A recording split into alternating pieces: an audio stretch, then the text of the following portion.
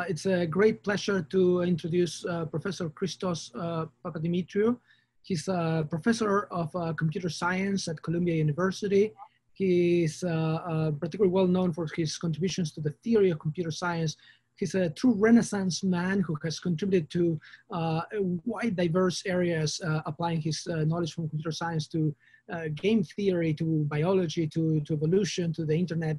And now he's going to tell us about perhaps a more recent passion of his, the intersections between computer science and artificial intelligence, and which in the brain arguably one of the most difficult challenges for us in terms of understanding brain function. So thank you very much for joining us, and please go ahead. Thank you very much. Thanks for the kind introduction. I'm delighted to be here with you. I wish we are all together, but this has to do for now, and we'll resume next year. I'm going to tell you about language, which, as you know, is what is happening right now. And if you think about it, what is happening right now is nothing short of miraculous. What I'm doing is I'm creating airwaves in my space. And these airwaves get in your space through a miracle that we're not going to talk about. And once they get into your space, your tympanum decodes them and your auditory cortex into words, okay?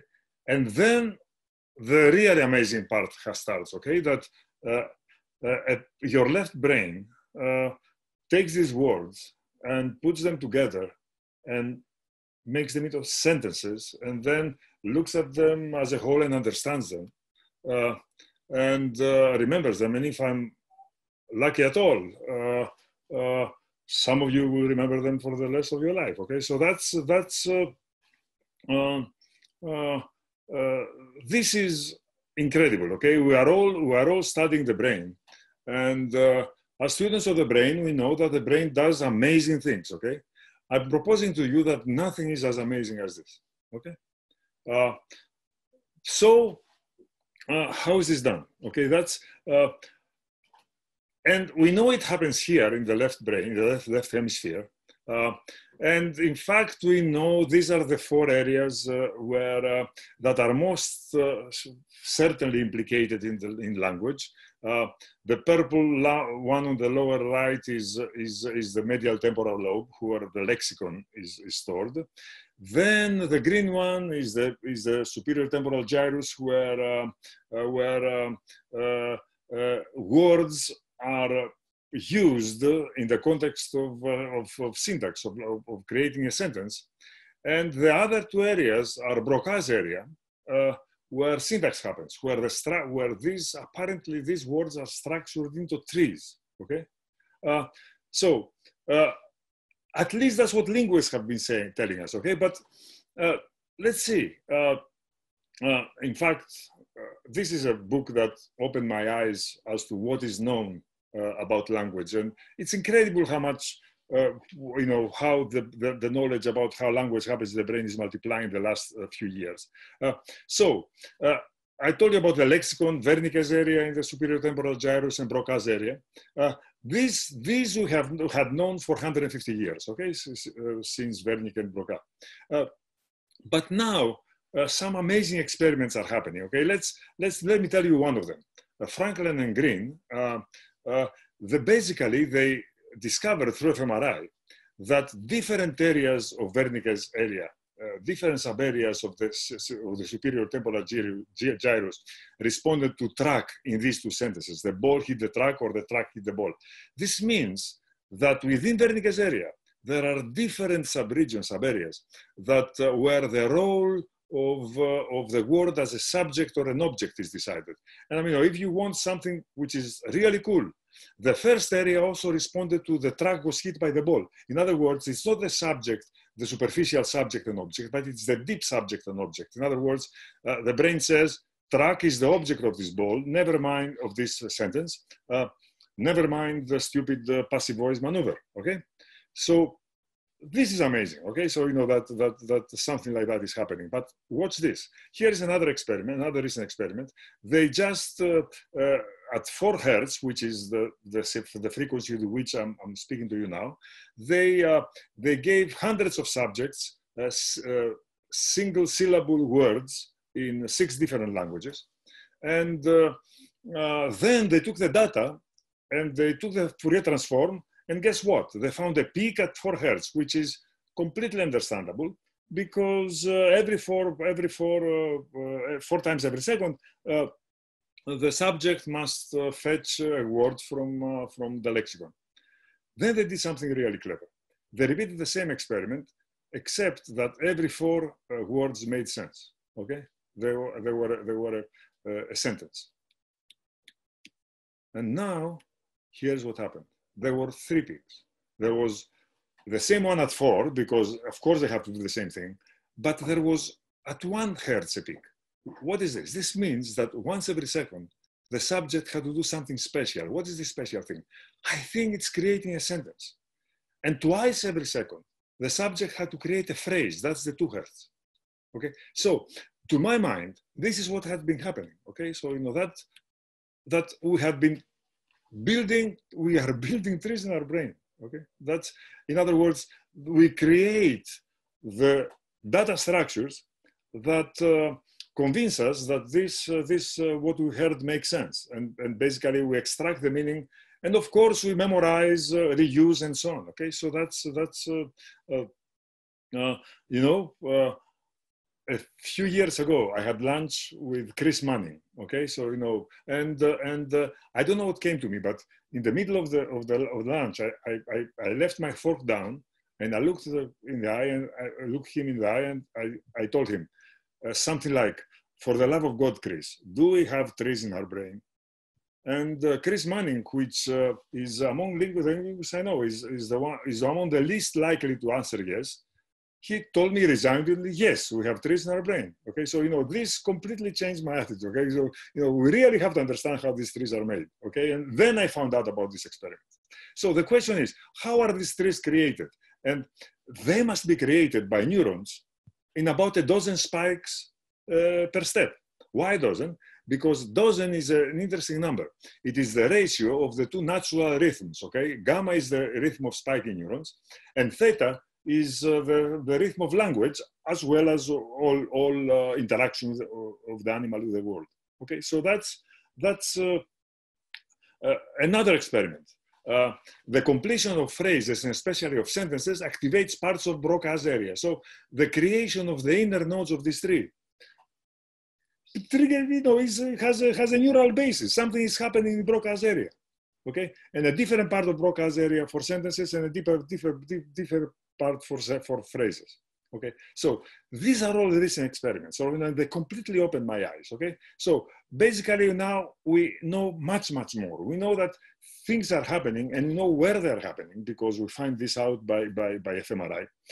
But in some sense, this is a static architecture. Okay, the dynamic architecture of how this is happening are still a mystery. Okay, what we seem to be understanding now is that there are populations of neurons that are created on the fly to encode syntactic elements, words, phrases, sentences, and to communicate with each other, because the sentence has to communicate with its words and so on.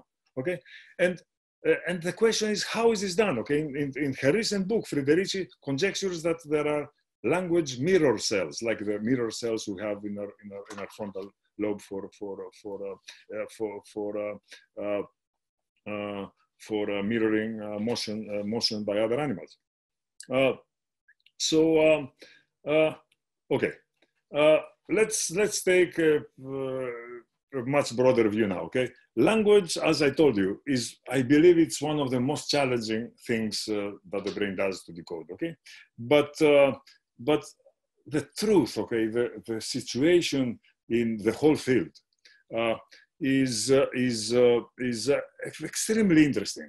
In some sense, every year we double our knowledge. Okay, every 5 years the Kandel and Schwartz book is reprinted, and it's 400 pages thicker. Okay, and yet we don't seem to be progressing in understanding. The more we know, the less we understand, okay? And here is how Richard Axel put this. We do not have a logic for the transformation of neural activity into thought, okay? So when I read this a couple of years ago, a year and a half ago, I almost fell off of my chair because I mean, I was feeling like the Pope was blessing me, okay? Because this is exactly what I thought that is worth working on, okay? And he continued to say, I view discerning this logic as the most important future direction in neuroscience. And of course, neural activity into thought is exactly what we need in order to understand language, okay? So that's why, so the question is, what kind of formal theory would qualify, okay? I have a modest proposal, okay? Let's we are computational neuroscientists. We believe that computation is taking place in the brain. Sometimes psychiatrists will ask me, why, professor, do you think that there is computation taking place in the brain? And I mean, the only reasonable answer I can give is that if I assume that, then I can think it's easier for me to think about the brain, okay? So let's make this assumption that there is computation, but the question is what level? Of course, molecules compute. Of course, spiking neurons and synapses compute. And many people will reasonably tell you, and they're right, that dendrites, that the real computation happens in dendrites. And of course, I mean, as you saw in Josh Tenenbaum's lecture earlier, the whole brain does compute. I mean, because cognitive scientists, they say, you see, the experiments shows that these people act as if their brain was executed the following program, okay? So these are all places where computation happens, but there seems to be something in the middle that is missing, okay? And this level of computation in the brain is what is needed in order to fathom language, to understand language better than we are understanding right now, okay? So here is, I have an idea. I have a possible answer. Let's call it an assembly hypothesis. It's something that we came up with a bunch of collaborators, and that there is an intermediate between these levels, okay, where the question mark was sitting. Level of brain computation. It's implicated in carrying out higher order cognitive functions, such as reasoning, planning, language, storytelling, art, math, music, the good stuff. And assemblies of neurons are its basic representation, its main data structure. So what is assemblies of neurons? They are large populations of neurons that are densely interconnected. They are very stable. And they all reside in the same brain area, so all these neurons are from the same area, and the firing of this assembly in some pattern is tantamount to the subjects thinking of this particular memory, concept, object, word, episode, etc. Okay, so this is not news. Okay, Hebb had already conjectured this 71 years ago. They had been sought by a lot of people heroically for 60 years, for more than half a century, until they were discovered. Okay, so technology reached a point where they caught animals creating and manipulating assemblies. Nowadays, it's beyond doubt that they do play an incredible role in the way animal brains interact. I believe that they play a especially huge role in humans. Here is why. Because I believe that the place where assemblies do their work is what is known as the association cortex. What is association cortex? It's everything except for the motor cortex and the sensory cortex. The association cortex in rats is tiny, okay, maybe 20–30% of our brain. For us, it's 85% or something of our brain. Okay, I believe that assemblies are a good part of the story of how the association cortex works, and especially language, which is the topic of this talk. Busacki, for example, the NYU neuroscientist who actually his group discovered assemblies beyond doubt. calls them now the alphabet of the brain. Okay, so the older ones among us remember this pseudo dilemma. Okay, so is intelligence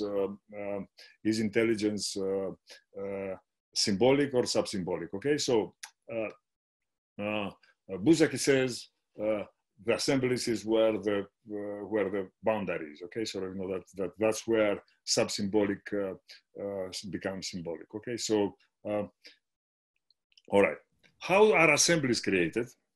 It turns out that it had been known for at least 25 years that this very simple circuit, okay, there is a synaptic input to a neural mass of excitatory neurons.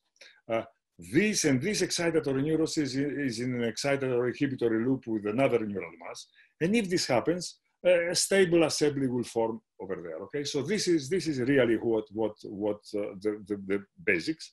But the way in my group, in the way it is explained in the paper that I posted for this talk, we have a mathematical way to say it, which I believe is a useful way of looking at the association cortex. In other words, you assume a finite number of brain regions. Each one of them contains the same number, let's say, of excitatory neurons. And inhibition means that among, we only implicitly model inhibition. The effect of inhibition is that in every area, only K of the n excitatory neurons fire. And some pairs of areas are sparse, have sparse random connectivity between them. These are the red arrows. All of them have recurrent random connectivity with some connection probability. The neurons fire in discrete steps. Okay, so that's an assumption that is as convenient as it is indefensible. And at each step, as I said, K of the, I think of K as square root of n to fix ideas. And areas can be explicitly inhibited and disinhibited. And then you add over that Hebbian plasticity, which means that if there is a connection, a synaptic connection from neuron I to neuron J, and I fires, and in the next step J fires, the weight of IJ is multiplied by some constant larger than 1, let's say 1.1. Okay, so this is our whole model. And within this model, we can prove that, through both theorems and simulations, that assemblies do happen and work their miracles. Okay, so, and the typical values of the parameters that we use in our work and paper are these. Okay, so one thing that is sort of the basis of this is something that had been known for at least 60 years, a powerful computational primitive, which is you have a random projection from one neural population to another larger area, okay? And out of this, you cut off, you select the K, the neurons that have the largest synaptic input, okay? And this is, it turns out to be a very interesting primitive. It turns out that it can improve several aspects of deep nets if you use it instead of ReLU, and so on. Okay, but I believe that it is an interesting primitive for the study of the way the brain works. Okay, good. So assembly projection is the following. You have this set of spiking neurons that project to a different area. So once these neurons spike once, through random projection and cut and cap, a new something, a new population will fire in the adjacent area, in the downstream area. Now, once both of these fire again, the situation becomes more complicated because now the neurons in the area on the right, they receive inputs both from the original input and from the blue population, and as a result, a new population will emerge. If this is repeated, a new population will emerge, and so on. And and of course, we also have Hebbian plasticity, as I mentioned, And the theorem says that this process converges exponentially fast, okay? And in our experiments, it converges in about a dozen steps and creates a new stable assembly. So stable in the following sense, that you have pattern completion, that through future presentation of the same or similar synaptic input activates the new assembly, the same assembly, and so does firing of a small subset of the new assembly. In other words, if it so happens that a small subset of the neurons of this assembly fire, then the whole assembly with high probability completes. This is the result of dense interconnectivity and the ensuing stability. Good. There is another fun operation. Imagine that there were two other assemblies, the ones on the left, which have created these two assemblies in the same area on the right.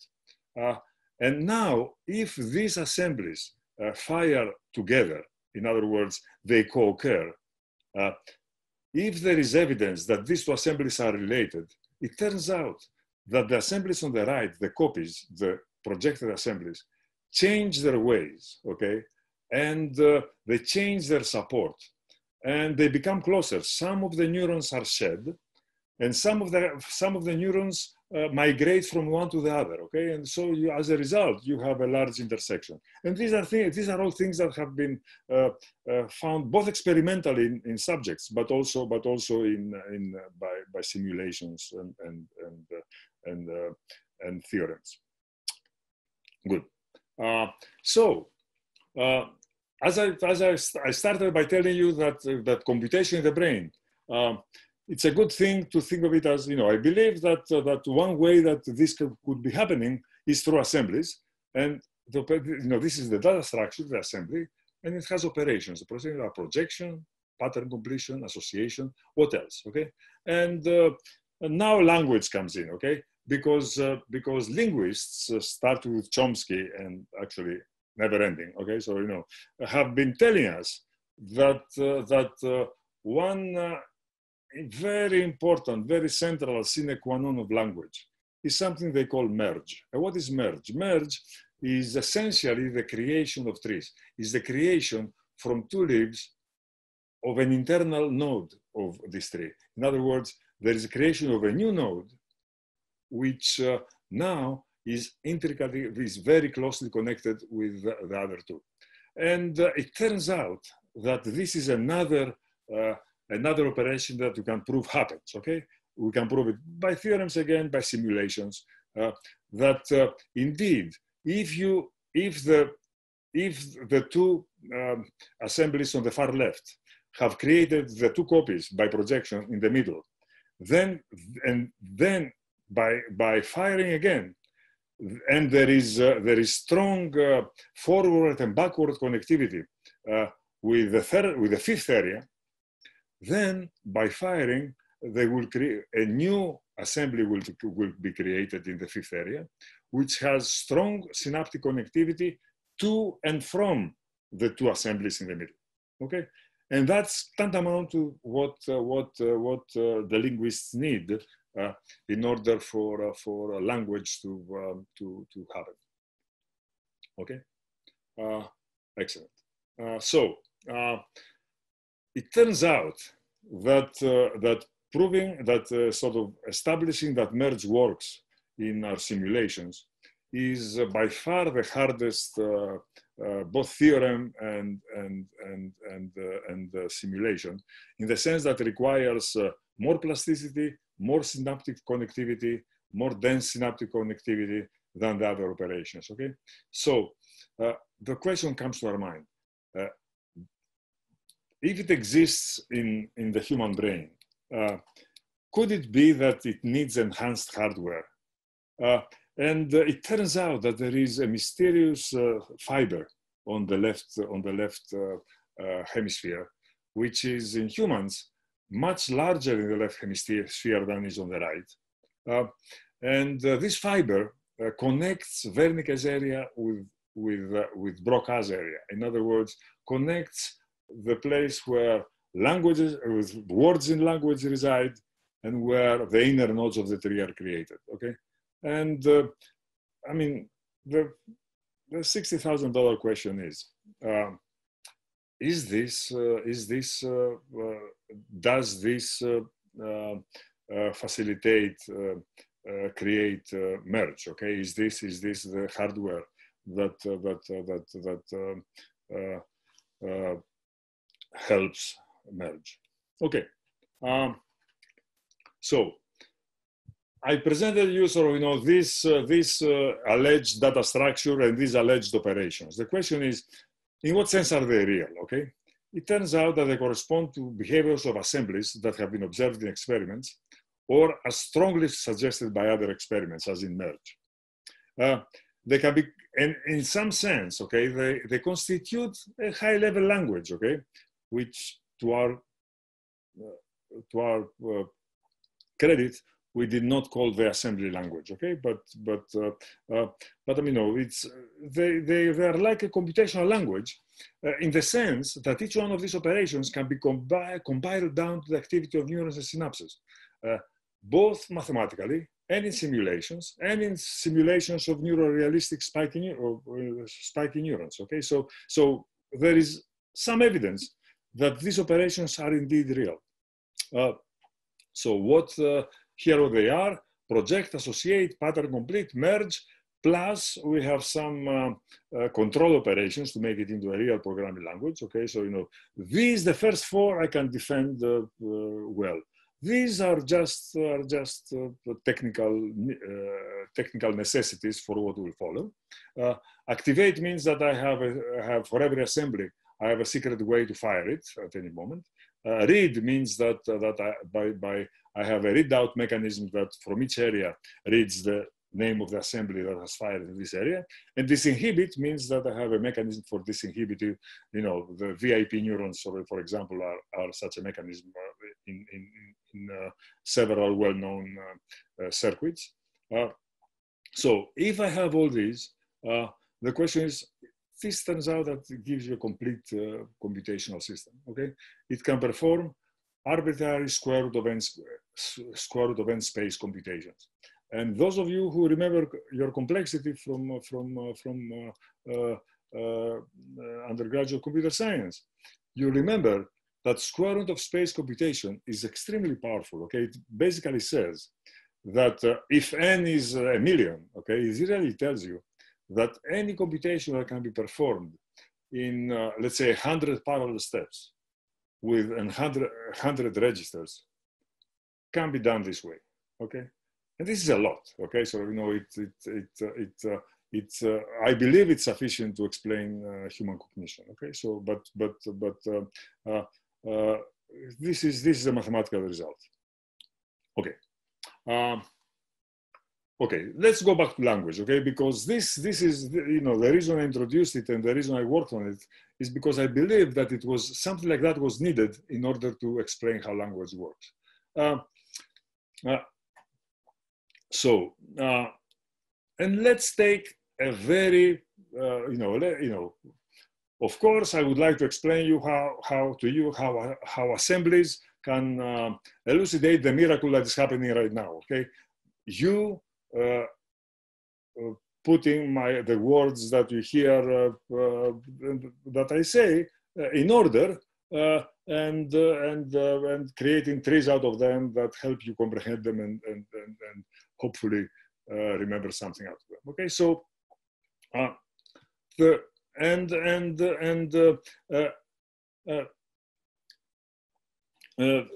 the point is that you know, we are you know, I would love to do that. I would love to tell you how the brain parses. Okay, and I'm working on it. Okay, so I'll tell you a little more about it later. I'll tell you something much simpler. Okay, which I think I understand a bit better, and that's the following: how I can generate a sentence. Okay, how I can think of a fact. Okay, and this is an interesting. You know, in other words, what is the most elementary operation of language? Okay, here is what it is. Okay, so you know, Wittgenstein is famous for having said that the element of philosophy is not the being, as the Greeks said, but it's the fact, okay? So how can I put together a fact? What is a fact? A fact is that somebody or something does or is something, okay? So here is a fact, okay? A fact, in the most primitive sense, is an image, okay? An image, perhaps a mental image, because I may be lying to you, or something that I see. And what I want to do is I want to put together out of this fact a sentence, okay? A well-formed sentence. How do I do that, okay? And here is how I believe that that's, I think, a reasonable explanation, okay? There are tons of things to be filled in, tons of steps that you don't understand. But here is how it could be, okay? That the lexicon is a searchable data structure. So I see this and I say what I'm looking now is the act of hitting, no, of striking, no, of kicking, or kick, okay? I find the verb kick in my lexicon and I project it to the superior temporal gyrus, to Wernicke's area, so that it's there available to create as an element of the as an elementary part of this sentence. All of these things are happening in parallel. Who is doing that? That's the second most important question. And the answer is it's a kid, it's a boy, it's a girl, boy. Okay, so that's that I found boy. I also projected to Wernicke's area. And what is it kicking? He's kicking a ball.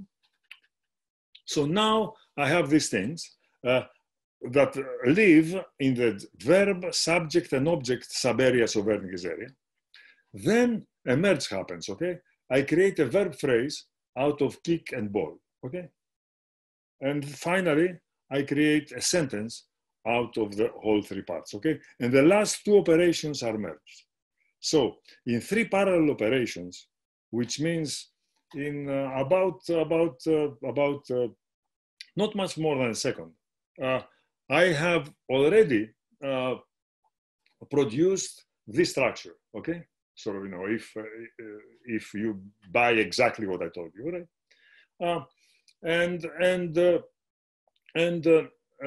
Okay, now comes, all right. Now comes the other part, the reverse part. Now I have to articulate it, okay?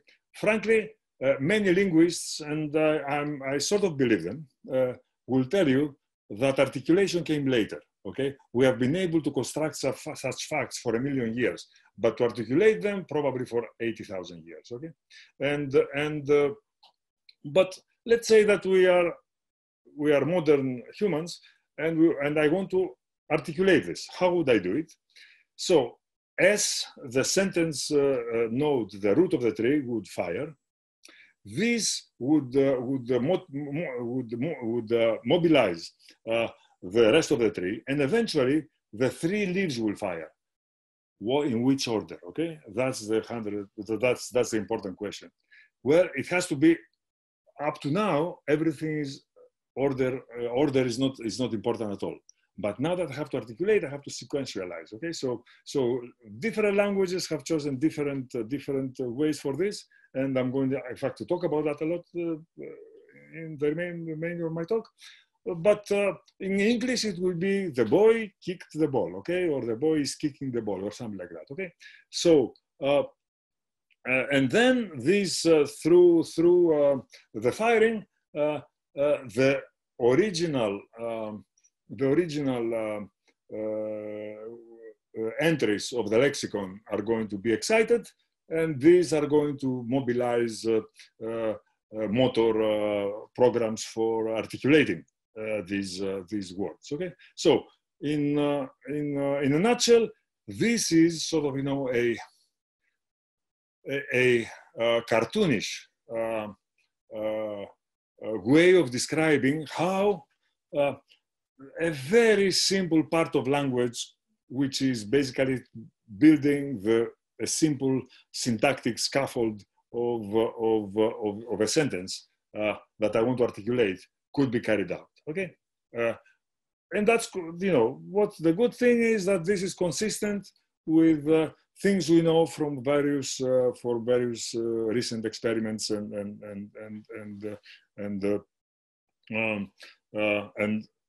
understanding of how this process might be happening. Okay, So the production, sort of, the generation of the sentence, as I told you, without articulation, may be much more ancient than communication. And also, we have the merge pathways that, in other words, through merge, structures are created. These don't have to be just sentences, but can be whole paragraphs, dialogues, could be stories, could be plans, okay? And so it makes sense that, this ability predated sort of actual language as communication. And with Mike Collins, my colleague at Columbia, who has written some of the most famous parsers in NLP, we are trying to put together a good parser for English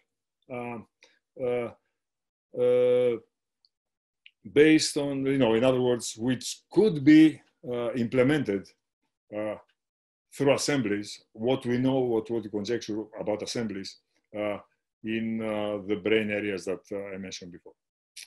Okay. So let me take one dive, take you through a quick dive into linguistics, okay?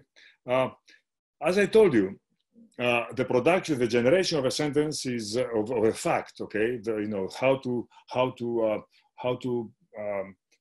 document a fact in my left brain that the boy kicks the ball is order independent. Okay, so I don't have to articulate it. I just create this fact.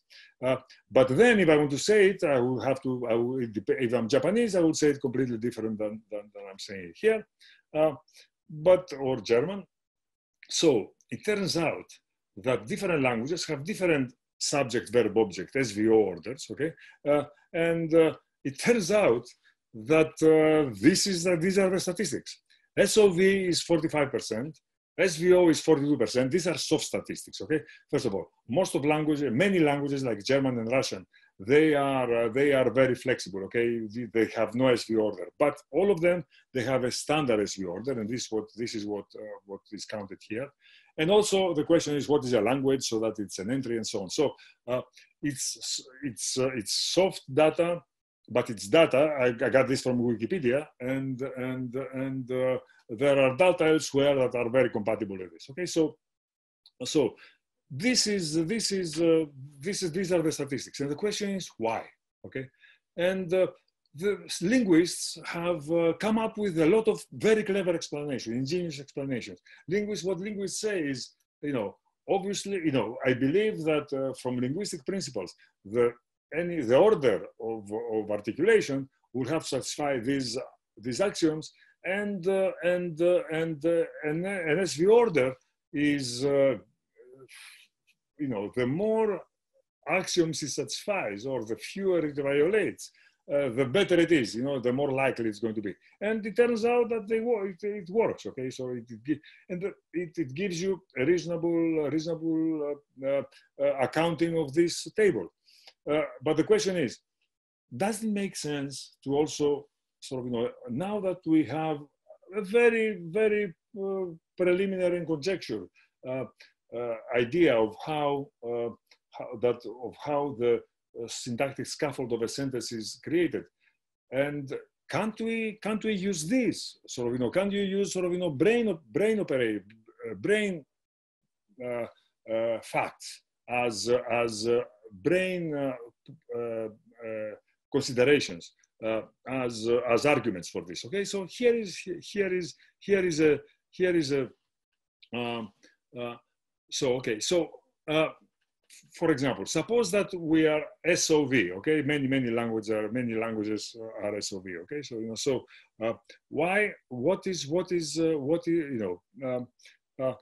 how would we implement it? Okay, and basically, one way to implement it is to fire the root.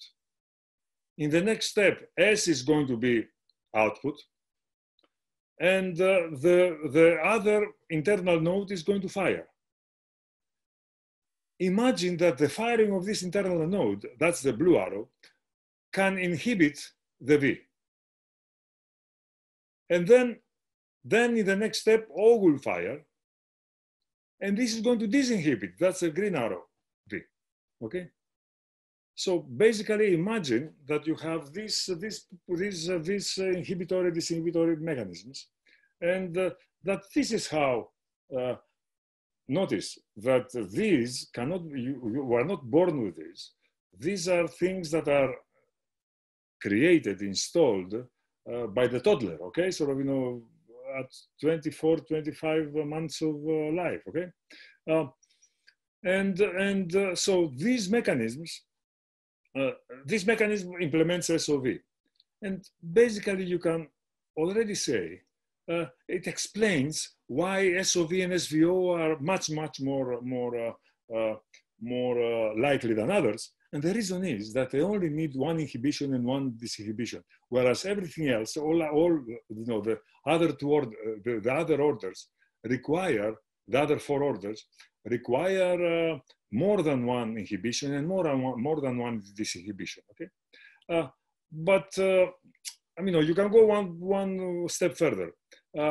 Imagine that the frequency of a particular order, that's the pi, is sort of exponentially dependent on its complexity, okay? So, you know, where this is some kind of Boltzmann distribution, okay? And the complexity is the sum of control steps, okay? Of the complexity of the difficulty of the control steps.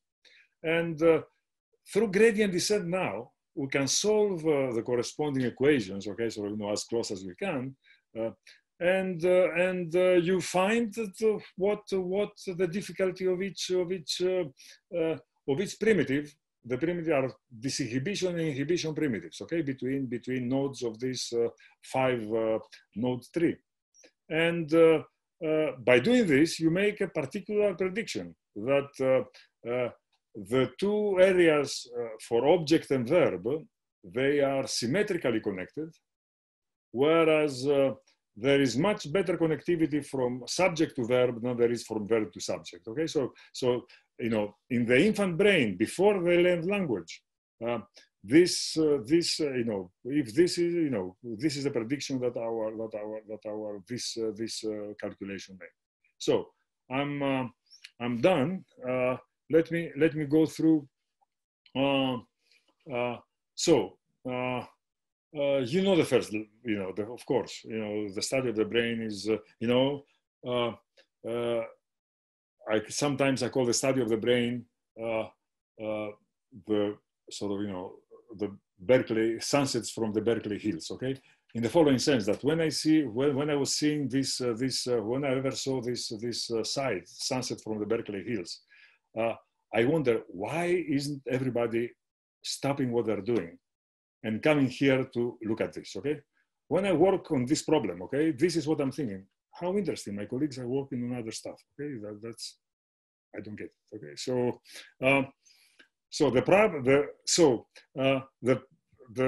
the new thing I brought you, okay, that's of course something that we all share, is a sort of, you know, a gut feeling we all share.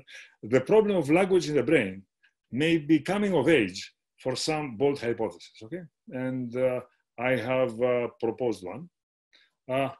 How is parsing is done in the brain, okay? Notice that parsing is not only done, but learned, okay? Because every language has a different parsing algorithm, but this parsing algorithm might come from the same circuit, okay? So that's a very, very, very challenging problem. We are, you know, Mike Collins and I have some ideas that we are pushing. So, are assemblies the seat of Axel's logic? Okay, so, you know, is the concept of assemblies and the assembly calculus that I presented to you the answer to what Axel is seeking?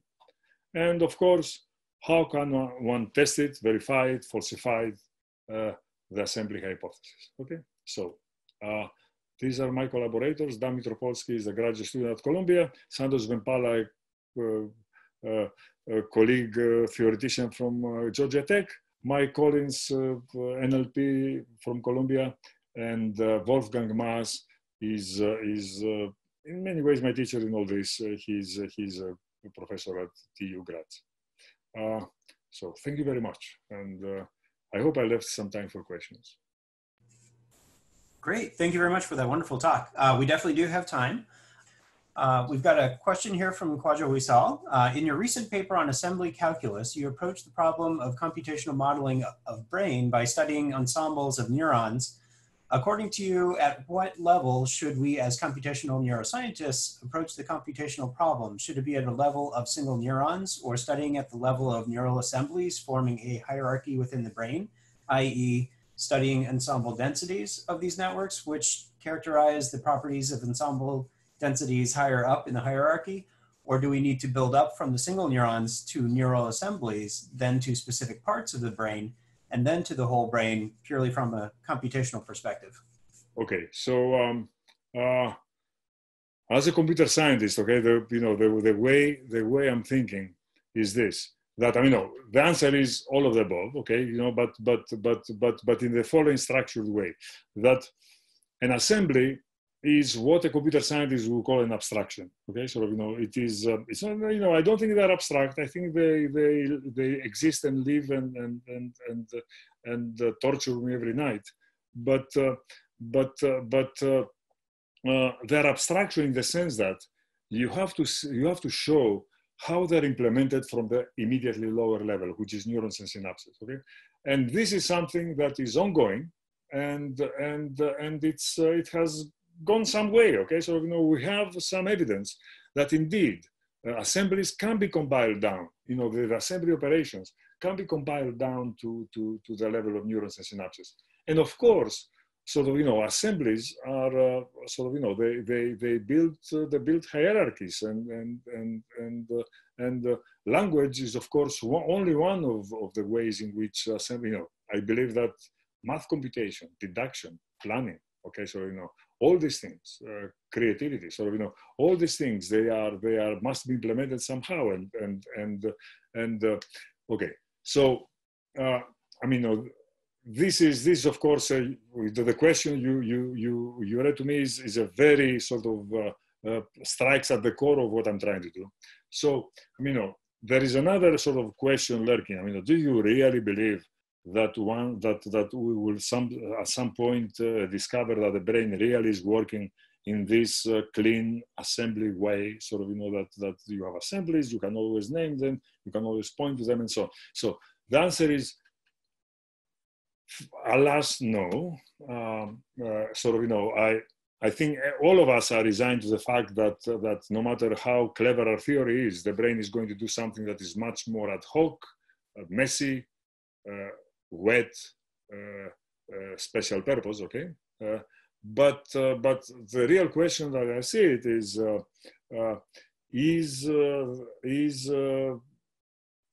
are assemblies a helpful way? Can what is happening in the brain reasonably and in a helpful, in a productive way, abstracted by assemblies? Okay, so I hope long answer, but I hope I hit the button in what you asked. Thank you very much. Great, thank you.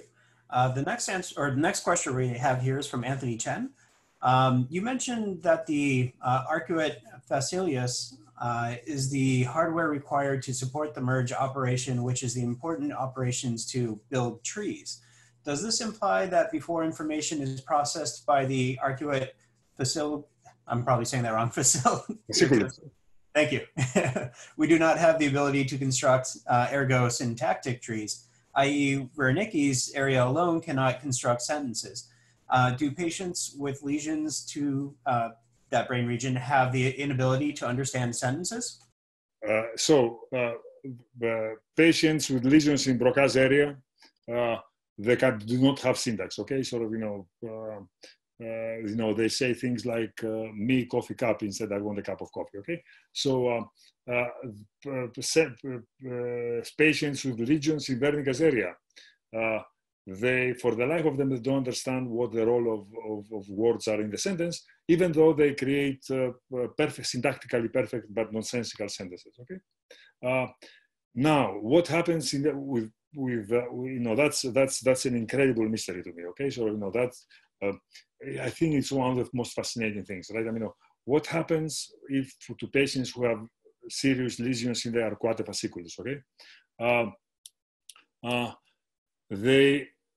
They can still do sentences. The sentences make sense. They understand. They decode sentences. So apparently, there are other ways to do merge. Okay, that the arcuate fasciculus probably implements merge, but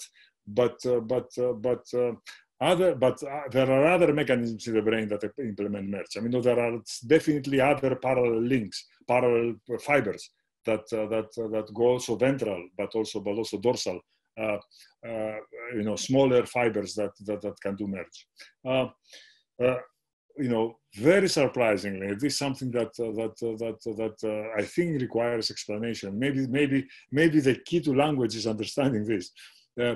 Patients with lesion to the arcuate fasciculus suffer what is known as conductance aphasia, which is the following: you cannot repeat sentences you are told. Okay, so everybody, even though I cannot hear you, repeat after me. I do not have conductance aphasia.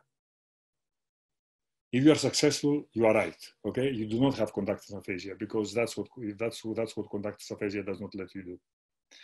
So one has to think. Then, what is the real purpose of arcuate fasciculus? And if you think, I can only speculate, and it's a long speculation, but these trees must go somewhere and be stored. Okay, so maybe it is where the arcuate fasciculus is a bus that takes trees away and puts them where they're going to be used in the future. But what do I know? Nothing. Okay. Great, thank you. The next one is referring to earlier in your talk. They were asking if you wouldn't mind repeating or clarifying the part about why 12 is particular. Okay, sure, yeah. So there's a beautiful book by Georgi Bousaki, which I recommend, Rhythms in the Brain, okay? Neuroscientists have thought about rhythms in the brain forever, okay? So, the alpha rhythm was a huge thing, so, there are frequencies that the brain uses for various purposes, okay? And we sort of understand them, okay? And it turns out that two of these are particularly useful in my way of thinking. The theta rhythm is basically the rhythm of spiking neurons, okay? So, it's maybe from 30 hertz to 30 milliseconds to something like 100 to 100 milliseconds, 5 hertz to 30 hertz. Or let's call it 50 milliseconds, or sort of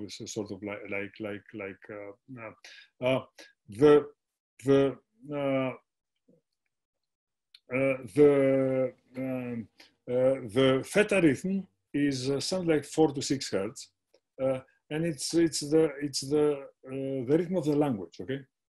And if you divide the two, 50 divided by 4, you get a dozen, okay? And this means that if this should be the time constant of your compiler, okay?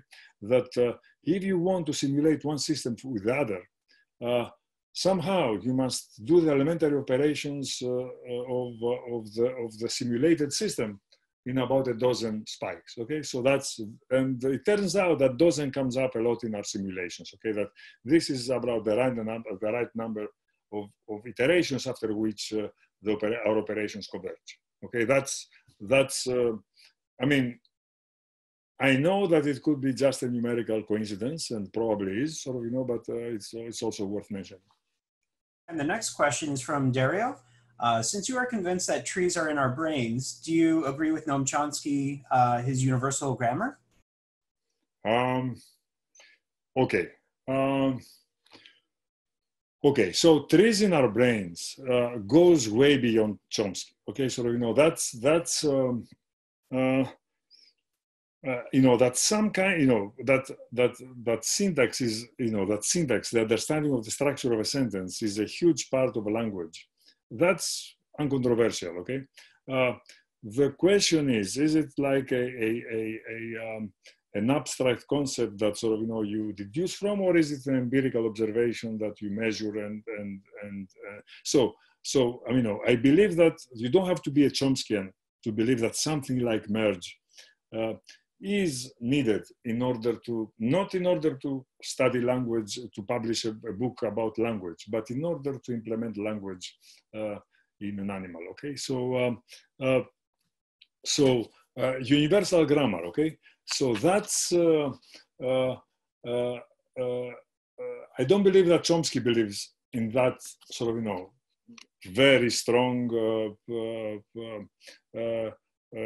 hypothesis anymore. Okay, so you know, if you look at the late Chomsky, so you know, since the 1995, you know, first of all, grammar is not sort of, you know, is not very prevalent in sort of, you know, in the work, and the concept of merge, so you know, the motto is all you need is merge. Okay, so you know that merge is important, but you know, universal grammar is in some weaker sense is uncontroversial. Okay, that basically you know, so here is the modest version. Okay, we all have a knowledge of language. Okay. We all understand language. I mean, you know, everybody, so you know, every human, without sort of a very specific pathologies, knows language, has a knowledge of language. Okay, for simplicity, let's call this knowledge of language grammar. Okay, since languages are so different. Okay, so you know, there are thousands of languages across the globe. This knowledge of language that cannot be specific, okay? But maybe there is a sort of a way of understanding language that abstracts all of them. And, you know, because if a Japanese girl is raised from infant in England, okay, will speak Oxford English with an Oxford accent and will not understand Japanese, okay? So, you know, there is evidence that there is something universal about it, and that there must be sort of like, we must all be born in some kind of common abstraction of this knowledge, ready to be to receive some modifiers that make us speakers of Greek, English, and so on. Did I answer this? Okay, so you know. I don't believe in the Chomsky in the 60s, but neither does Chomsky believe in Chomsky in the 60s. Okay? So, great, thanks. I think we have time for one more question. This is from Quan Wan. Do you have any advice on how cognitive neuroscientists using fMRI, EEG, and MEG techniques can design experiments to investigate these assembly operations? Good God. Okay. Suffice it to say that I have at the beginning of the current pandemic, I received word from NSF that they gave me a grant with cognitive neuroscientists at CUNY to do such experiments. So yes, so you know, we're full of ideas of how to do this. Okay, so you know, and many of them involve language. Okay, unfortunately. We cannot run our experiments right now. Okay, so but yes, of course. You know, that's something that I'm very interested to. You know, I don't, frankly. So you know, I said, how do you verify or falsify the assembly hypothesis? Let me be perfectly frank. I think the hypothesis for verify falsify is sort of like. I wouldn't call it a myth, but it's sort of, you know, some kind of abstraction, all right? I mean, you know, that this is what Popper taught us, and it's basically correct, but not quite. Okay, so you know, I believe that hypotheses are neither falsified nor verified. So you know, basically they are either pursued or abandoned. Okay, and what I want is the assembly hypothesis to be pursued. Okay, so you know, and if it's pursued, then what will happen? Sort of, you know, okay, one extreme case is that it's nothing like that is happening in the brain. You were dreaming. Fine, okay. But the most common thing will be that okay, so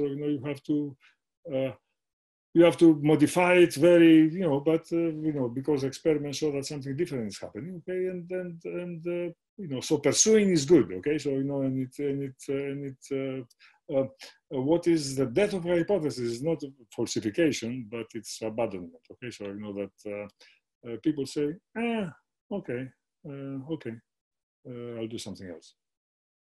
We've got one from Maha Ale. What is the basis of choosing those values, ergo the plasticity of coefficient beta equals 0.1? How those selective values affect the assembly simulation results? Okay. So we have our simulation system is online, and you can play with it. And the paper contains a pointer to it. Roughly speaking, the bigger the plasticity coefficient, the happier we are. So the more true our results are. Okay, so the point is you need if you make it and 1.1 is sort of the threshold where things start working. Okay, so and when we put it into 2. People who know about the brain, about plasticity, scream at us. Okay, already this plasticity rule is incredibly simple and unrealistic. So we know that plasticity is much more complicated than that. But it's just an implementation of Hebbian plasticity. But sort of to make it much stronger than 1.1. would be extra ground for doubting the results. Thank you again for joining us, Christos. Wonderful talk. Yeah, thank you. It was a pleasure.